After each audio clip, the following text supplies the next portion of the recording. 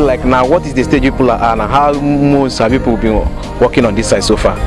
Okay, thank you very much. My name is Afolayan David Shagwe, civil engineer. I'm the project manager of the company, Ferrotex Construction Company. And the road we are standing on is Shalom Road, which is a 560 meter road. Then adjacent to this road is the Umim Road, which is about 1 kilometer 30 meters. In total, giving us the length of 1,590 meters of road. Yeah. And before now, this place was very, very impassable. You can ask the people living around. There used to be a kind of waterlogged section here, whereby vehicles cannot even fly. So the Abia state government deemed it fit to at least give succor to the people staying here. And we were called upon, because of our track record, to come and fix the road. With this road, we started construction process at about 2 months ago, and you can see we are on the wearing course.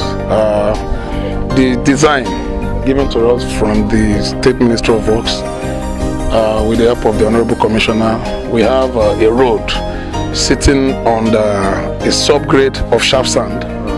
Then we have a base course of stone base. Then we have a binder course and a wearing course. So presently now what you see us doing now is the wearing course of the road.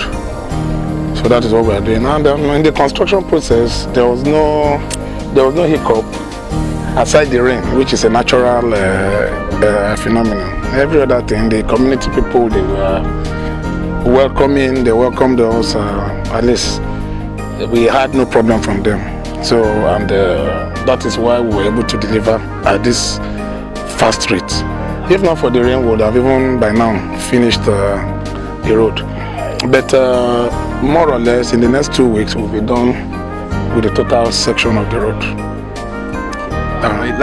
Just like I asked him now, we actually talks about durability, not just constructing and also fast delivery, but durability matters a lot because more good work, they say, guarantees more work. So what are the people expecting in terms of the durability of this road now? Okay, there's something I want to say. Using a subgrade of sharp sand. Sharp sand is a material that can stand the, how will I put it now?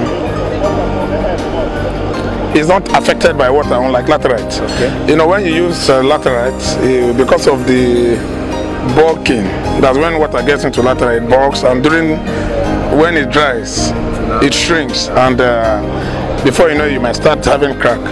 And the kind of laterite you get around this area is not that good type of laterite, so it's better using sharp sand. So we were instructed to make use of sharp sand as our subgrade. So with that, with the base course, which is the stone base of 150 mm, then the binder course and the wearing course, I can guarantee a minimum year of 20. Yeah.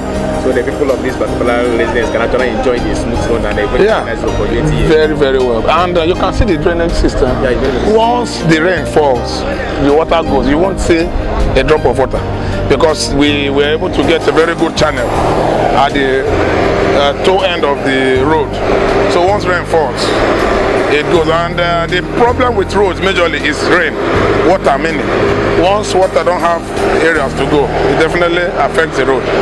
So that with what we've done, I can guarantee that. Now, in terms of usage now, is any vehicle at all can actually Yes. Any vehicle, no matter the wheel load, it will carry it. Yes, it will carry it. Thank you very much.